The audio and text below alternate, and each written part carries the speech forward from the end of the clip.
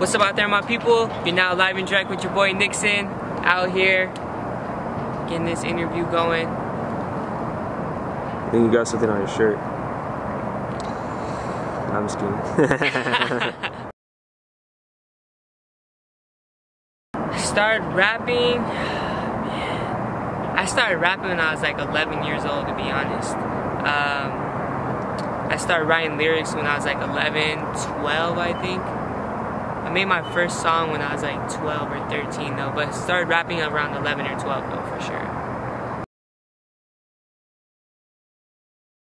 My influences, I would definitely start off with my mom. My mom really influenced me in my life to just like go hard at anything that I do and like just like, you know, have the mindset of anything is possible if you put your mind to it.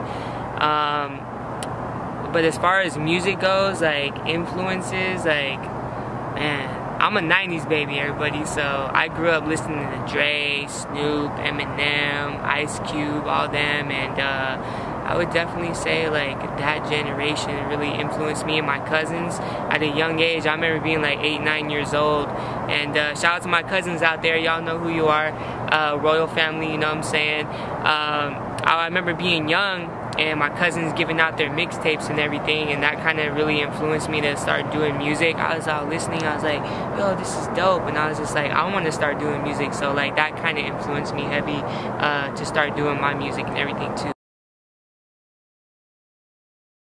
I've been pursuing my career, I would say, I'd say in like 2010, 2011, I made like my first song. I started off in a library, nobody knows this. Me and a guy named Kush Clouds, shout out to Kush Clouds, you know what I'm saying? I started off in the library on a snowball mic, yo. I was young, I think I was like in like a freshman or like 8th grade. I started in like 2010, 2011, 2012, I started like getting things serious. So I'd say like early 2013, late 2012 is when I started doing my, like pursuing my career like heavy. Some of my goals for 2020, definitely getting more established out there and just like, you know, letting the whole world know who I am and like what I'm trying to do as far as like my brand goes and like my music, and just like establishing myself and my overall brand and name. But basically just like my goal is just to go hard this year, yo. Like y'all see these bags under my eyes, yo. Like I've been going hard already. I just dropped a new music video on Antidote. Y'all can go check that out on YouTube, you know what I'm saying? It's called Antidote. I got a new project dropping, it's called Break the Internet. And like I said, I'm gonna go hard this year for 2020. That's my goal, it's just going hard, real hard.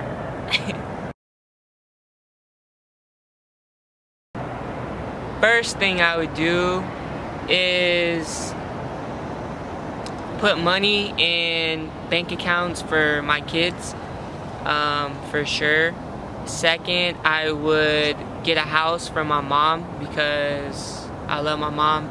She's all I got, you know what I'm saying? Get a big old house for my mom. Make sure that all my people are taken care of, you know what I'm saying? Y'all know who you are out there, all my close people, all my brothers, you know what I'm saying? Make sure that we're all good.